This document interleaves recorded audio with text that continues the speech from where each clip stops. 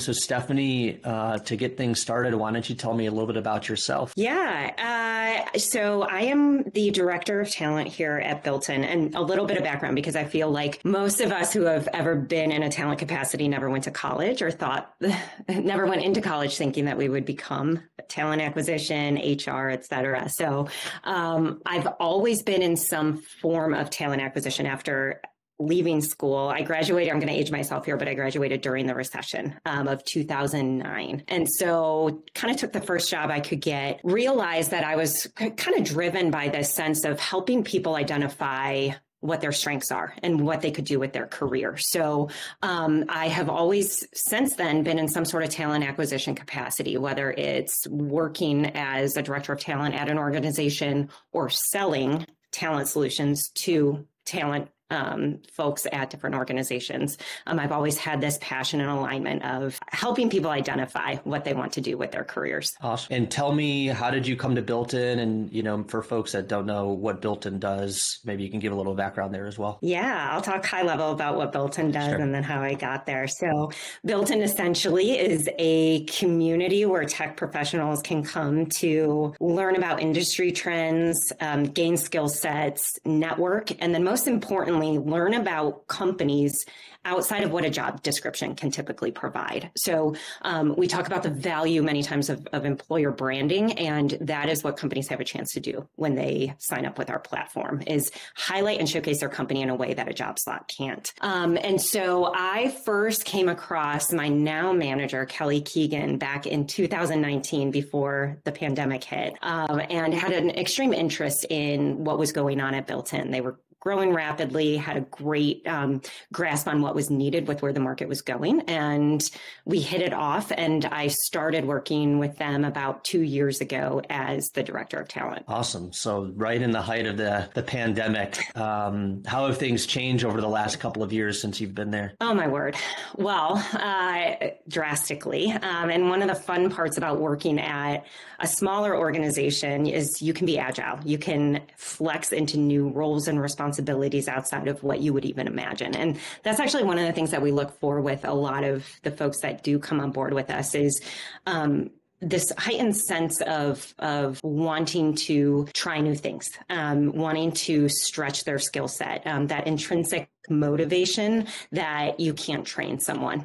So with that, to answer your question as to how things have changed, like many tech companies right now, economic conditions are challenging, and we are monitoring the market conditions very, very closely. So in terms of overall, how my role has changed is prior to this past year, I was heavily focused on talent acquisition and leading our talent acquisition efforts, leading a team of 6.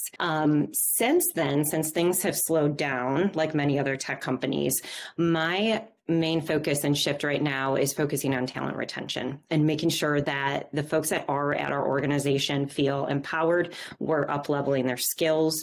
We're identifying new opportunities of ways that they can flex within the organization to make us stronger and more agile as we weather the economic conditions. And yeah, I think that's a great point. Like in rough markets like it is today, not a lot of teams are thinking that way. They look at their talent acquisition team as purely, we use them for recruiting. So when hiring slows down, like what do they do?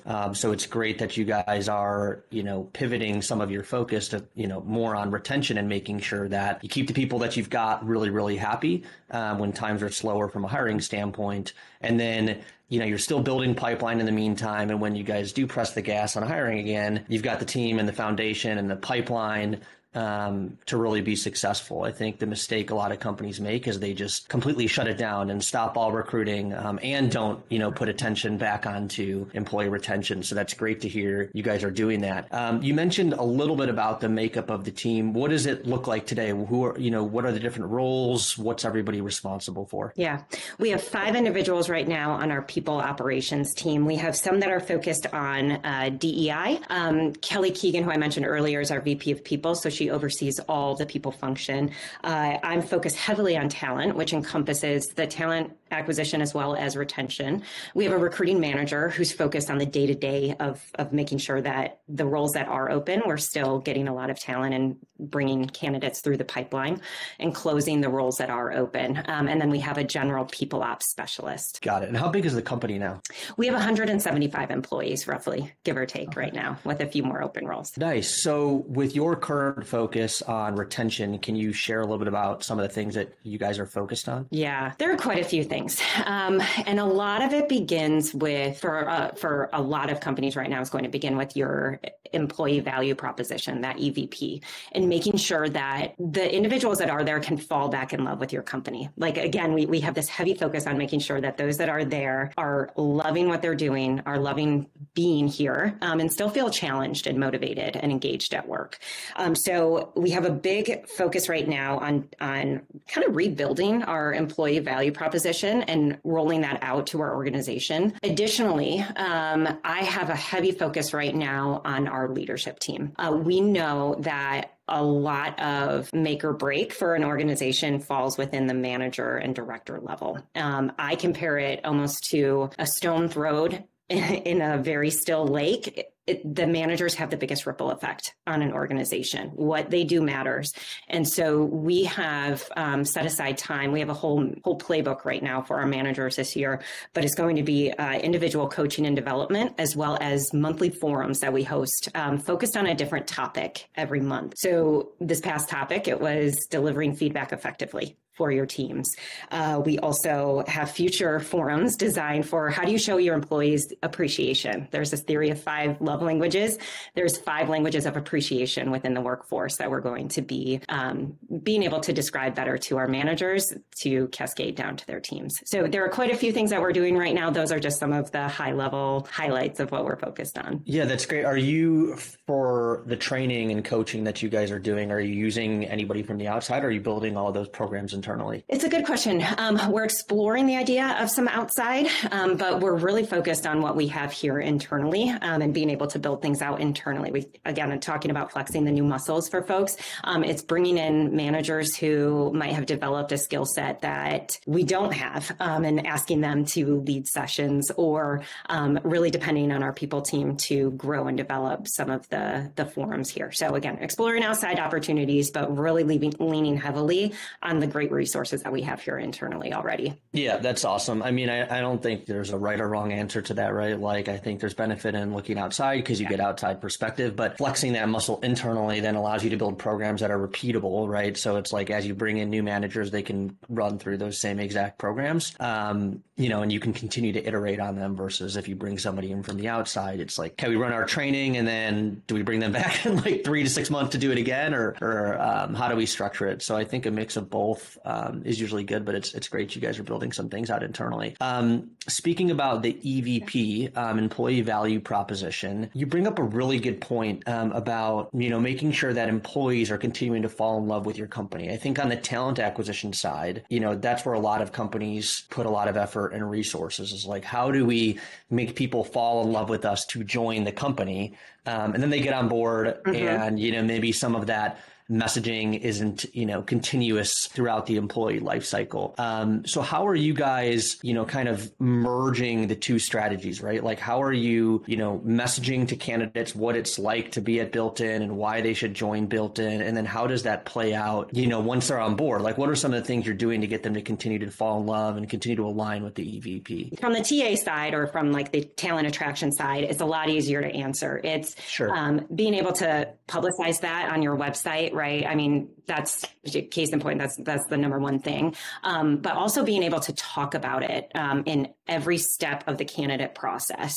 Not only do we have on our website just a general, like, what are our perks and benefits? What are our values? What's our leadership team like? But we also incorporate that into every step of our recruiting process. On the flip side, once the candidate is closed and they come on board here and they are a part of our group, what we're talking about now is being able to incorporate that. And we talk about training the managers, is letting the managers, giving them the tools and resources they need to know our EVP, to know what sets us apart from other organizations, so that if and when their direct reports come to them thinking about another opportunity outside the organization, they're able to know what sets us apart. And sometimes, right, sometimes it makes sense for somebody to leave. Like they might have outgrown, they might have circumstantial things that make them want to leave the company.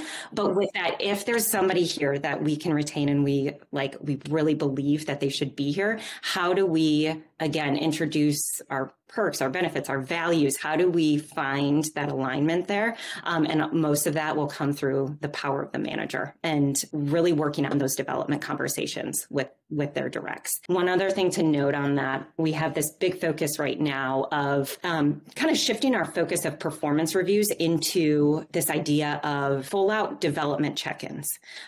Performance reviews tend to be somewhat antiquated, a little stuffy in the way that most companies go about those. So if you imagine like every 6 months, you get nervous, you have to think about what you did over the past 6 months. And most of the time, those are manager led, where the manager is the one kind of laying into what the employee has done well, what they should be improving upon, et cetera. We want to shift everything all together and put the power, imagine it as like the driver's seat. We want to put the direct report in the driver's seat of their own development. And instead of thinking of it as a performance review, we really want them to focus on a development check-in. Like, where do you want to grow over the next, instead of 6 months, over the next 3 months?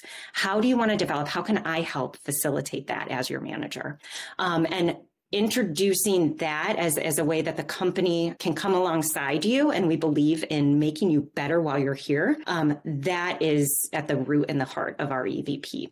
So that was a little sidetrack into some of the things that we're focused on right now from a tactical standpoint. Yeah, that's great though. I think too often performance reviews are like a manager writing up a report of this is what the person did well and this is where they can improve, and that's kind of it. I think, it's really important to have both sides of it, where you have an employee, first of all, self-reflect on, the previous period since the last review, but also think about, looking forward, what are areas they've identified for themselves that either they can grow in, like areas to improve, or things that they want to grow in. And it's the manager's job to think about those things as well. And then the performance review, becomes more of a collaborative session. Of course, you're going to give feedback on where somebody can, get better and where they've been, doing really well. But ultimately, it's about looking forward, right? Because the goal of that should be to come out with an action plan where, as an organization and as individuals, we get better as a result of this conversation. And we've developed a path to do it. Yeah. So it's great you guys are taking a lot of those steps. Tell me, if we jump back a little bit to the hiring process, you mentioned you're communicating the EVP and different aspects of it at every step of the candidate process. Because you guys are doing such a good job of messaging that and, continuing to hone that messaging and making sure it's front and center for your current employees, are you guys leveraging current employees as part of that messaging in the hiring process to candidates? Whether it be you're letting candidates talk to existing employees, whether it be you're sharing content from existing employees in the hiring process, how are you bringing that all together? One of the things that we've developed for our candidates is not only our website, but we've developed a candidate playbook, if you will. This isn't new to us. We've taken this from some of those other great forward-thinking tech companies, but allowing candidates, once they start with us in the selection process, to really get an idea of what they can expect throughout the interview process. So in our candidate playbook, it does highlight not only what they can expect within the interview process, but who they'll be meeting with, and links to their LinkedIn profiles, some background on those folks, so that they go into every interview knowing, okay, this is who I'll meet with. Additionally, we try our best to open it up for questions even outside of the interview. So what I love personally is when a candidate says, hey, I loved meeting with this person. Could I schedule 20 minutes with them to talk about the job just on a one-off? And so that is something that shows initiative by the candidate, but also I love seeing that because they really want to get into all the questions that they didn't have answered in that interview. And sometimes we'll set that up proactively, right? If we feel like that candidate has unanswered questions from the interview, of being able to partner them with somebody that could answer questions outside of the typical process. So those are a few ways that we go a little bit above and beyond for our candidates going through the process. Yeah, love it. I think there's huge value in, obviously candidates are going to connect with the interviewers, which obviously includes a hiring manager. But I think there's huge value in connecting candidates with sometimes people that aren't involved in the interview process and definitely aren't the hiring manager. You know, in most cases, that ends up being a peer who's in a similar role already in the company, because they can have a transparent, you know, off the record type of conversation that has no impact on the hiring process. And it lets the candidate get their questions answered, lets your employee share, you know, what's going on within the business. And ultimately helps a candidate make a decision like, is this a place that I can align with and where I want to be? And, you know, I think as an employer, that's what you want. You don't want somebody just saying yes because it's like, it's a job and I want to move to the next step of the hiring process. Like, you want them to truly be aligned with your employee value proposition. And I think a great way to do that is by connecting, you know, two people, candidate and somebody within the organization. So it's awesome to hear you guys are doing that. I love the idea of a candidate playbook. Can you share, are you guys doing anything in that to, like, you know, aside from preparing them and being transparent about what the hiring process looks like and what different steps are and who they'll be meeting with, is there anything you guys are doing to, outside of that, to prepare them to be successful in those steps? Like things they should research or things they should prepare before that type of interview? Yeah, and it's a great question. And the answer is it depends upon the role. What we found, while we try to streamline our process as best as possible, there are certain roles that are going to require more or different types of processes.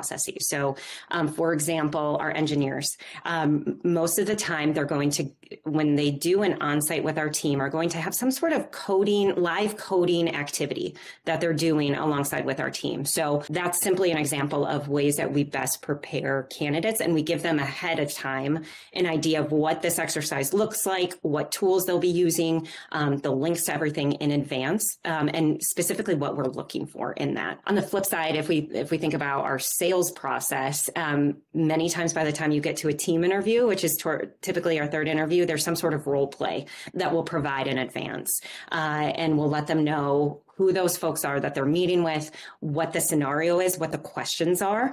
And then many times our recruiter will call in advance and make sure that they're ready and prepared and see if they have any questions in advance in preparation for that. Sales is a little different because it's like really thinking on your feet. But especially for our engineering teams, we want to prepare folks as best as possible for what to expect. Yeah, and I think by offering up the playbook or a conversation with the recruiter to make sure that the person's prepared, when it actually comes time for the interview and you get to see the prep work they put in and how they perform, I would imagine there's some type of correlation with like the most engaged candidates, that people that are really bought in, you know, hopefully are doing the most prep work and come and just blow you guys away. So I think it's good because in the real world, like, once they're on board with you guys, you know, hopefully you're setting them up for success in their job by providing them with some guidance and the managers coaching them and, giving them some clarity on expectations and things like that. So it's important to do that in the interview process versus I feel like too often companies don't do that. And so somebody shows up for an interview and they're like, okay, what do you got for me? I don't really know what to expect. And that's just not how the real world works. So I feel like you get a better sense of how somebody prepares and thinks about their preparation and goes about their preparation,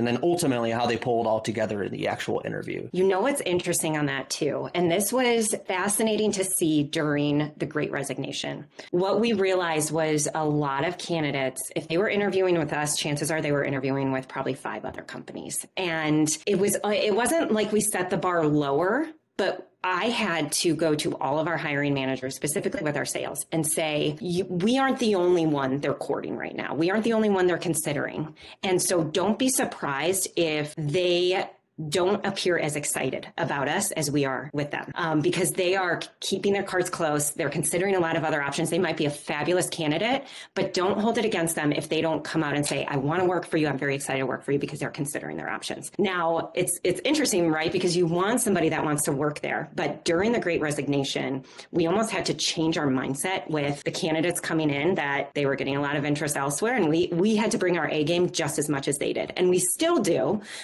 But I've never seen such a 180 in the tech space as I have in the past year, in terms of candidates really bringing their A game now as opposed to a year ago.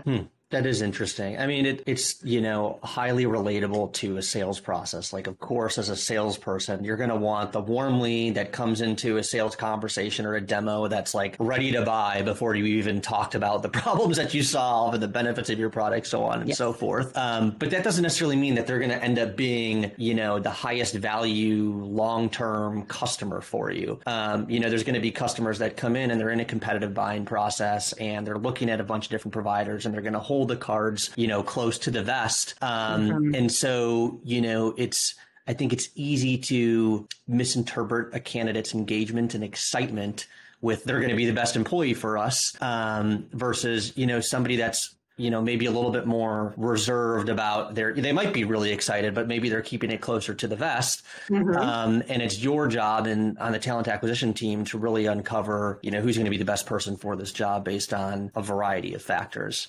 So that's interesting that you've seen that play out. And that you've seen kind of the back and forth where it's like, in a competitive market from an employer standpoint, like, candidates have a variety of options. And then, on the flip side, everybody's excited. Everybody wants the job. Everybody loves Built and everybody wants to work there. So it's you kind of stay in the middle and not get swayed, too much one way or the other just based on, the perceived eagerness of that candidate. So that's Exactly. great. I couldn't agree more. And so I know you mentioned like the hiring process is different for different roles. Sales is going to be different from engineering, but generally, can you walk me through what the hiring process might look like at Built-In? Yeah, general template. We don't want to go beyond 4 separate meetings. That's general rule here, because speed of hire, time kills all deals. We want to make sure that we get what we need while that candidate is with us. And all of our interviews, minus some of our senior leadership, are going to be held via Zoom. And it's amazing what Zoom has been able to do for our speed of our process. Think about I even think back to like 2019 when everything had to be done in person and there were 8 different steps, and like you had that luxury back then. Now we don't. Now we need to like speed it up. And so typically, a recruiting process for us, regardless of the role, is going to include a recruiter screen on the phone, which is about 30 minutes. Then it will include a hiring manager Zoom meeting for 30 minutes. Then we'll pull the team in to make sure that there's a values fit with our organization, get alignment on the individual from multiple parties. So there will be some sort of team meeting. And then the final one with either a hiring manager or additional VP leader at our organization. That's general. And of course, every role is going to be different, but that's like our general rule. And again, we don't want to go beyond 4 because you'll lose people. Also, we should be able to get the information we need in theory by 4 interviews with someone. 100%. And I think, we hear it all the time is like, even with recruiting here at SparkHire, we'll have candidates that are engaged in other processes with other companies, and we're very similar, and we try and keep it to like compress the stages as much as possible, obviously ensuring we're still getting the information we need to make a decision. But we hear all the time, candidates are engaged and they're like, I've been in like 5, 6, 7 interviews with this company and it's taken weeks and weeks and weeks. Like at first I was really excited to work for them, but the lag of the hiring process and just the number of hoops I've got to jump through, a number of people I've got to talk to, just A, seems like overkill. B, it is like, I got to get a job. Like I can't wait 2-3 months to like get a decision back on whether or not I'm going to work there. And 3, it gives me this impression of an organization that like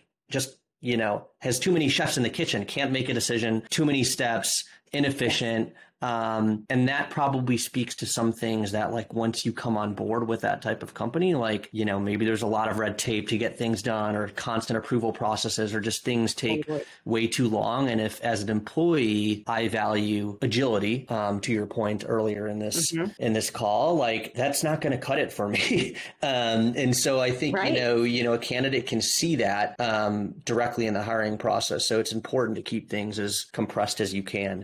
Given your Built-In. One thing to note on that is... Sorry, go ahead. No, go ahead. One thing to note on that as well.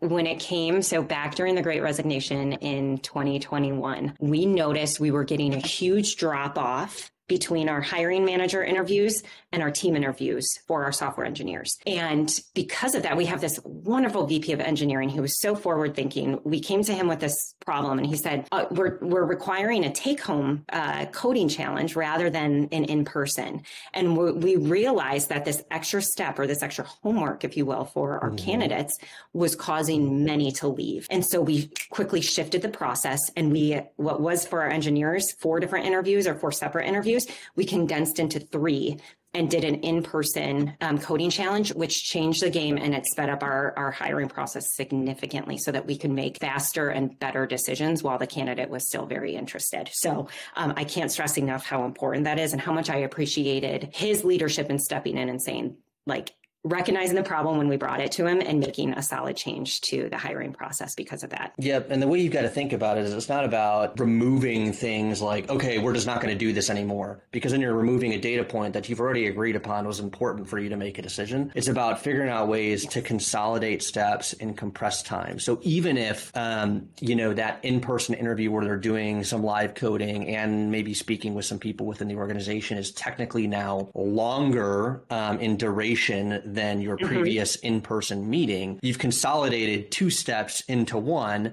And those 2 steps, since they happen at different times, that stretches out by days, if not a week. And now you've compressed that into, maybe 30 more minutes, but it's all done in the same day. So you keep candidates engaged, you get them through the pipeline faster, and ultimately you're able to offer them faster than other employers. Yes. One of the things I wanted to circle back to is, given the, services of built-in and the importance that built-in places on employer branding. I know you mentioned you're integrating employer branding and your EVP all throughout your candidate communication at every step of the along the way. How have you found that to improve time to hire? Because a lot of people, they won't tie those 2 things together. But I definitely think there's a strong relationship there. So I'd love to hear what you guys have seen. There's absolutely a strong integration.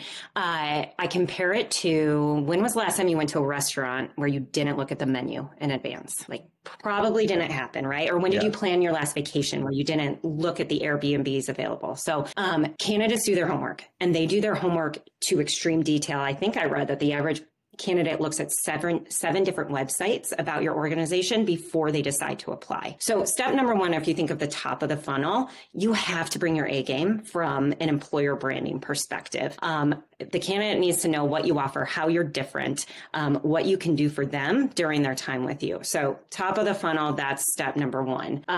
It speeds up your process because you are getting high quality candidates coming to you that already have a sense of who you are without having to ask those questions in the interview. And so they already know, like, oh, built in, like, you offer half day Fridays. Oh, you provide remote work, like you have flex scheduling.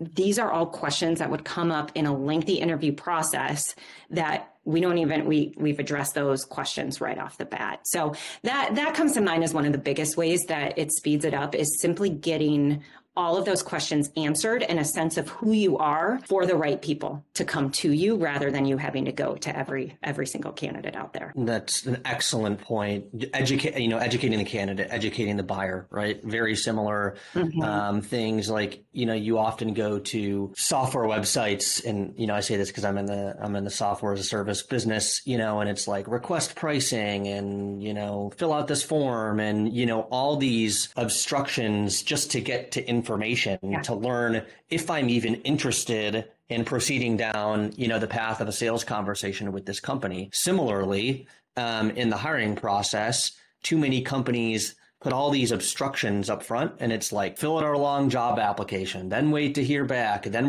it's like they wait until the recruiter actually connects with the candidate to start giving them information. And that might be, a week later, 2 weeks later. So first of all, too much time has passed. And second of all, you've probably eliminated people that don't even enter your pipeline because they just can't find information on you. So having a constant presence, controlling the narrative, being all over. So when they go to find all these different sources about your company, you're present. And so, them being able to find that fast gets them to apply fast, gets them engaged and bought in right out of the gate. And when you have a more educated candidate, they're more engaged and it's easier for you to move them along the process faster rather than them like, I don't know about this company. I don't know enough information yet. Do I want to like engage in extra steps just to keep learning? Whereas you guys have done that right up front.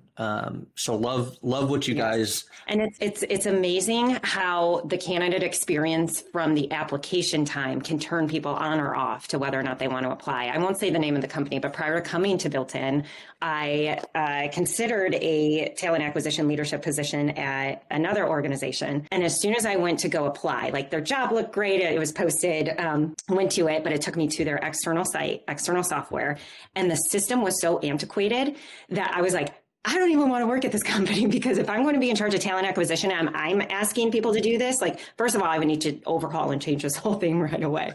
But candidates, you're going to lose 90% of the people before you even get a chance to meet with them. So that matters. And I would absolutely, as a candidate, I'd be looking for that sort of thing in terms of what the companies have to offer from the get-go. Yep, for sure. Well, this has been great. Really, really helpful for me to learn more about a company that I love and Built-in. We're a customer of yours, and we definitely leverage the employer branding content all throughout, not only to attract candidates, but also all throughout our hiring process. So definitely a big fan. So thanks for sharing tons of insight, and just, really appreciate you coming on. Absolutely. Thanks for the invite. It's a joy being here. It's great speaking with you, Jeff. Good. Yeah, likewise.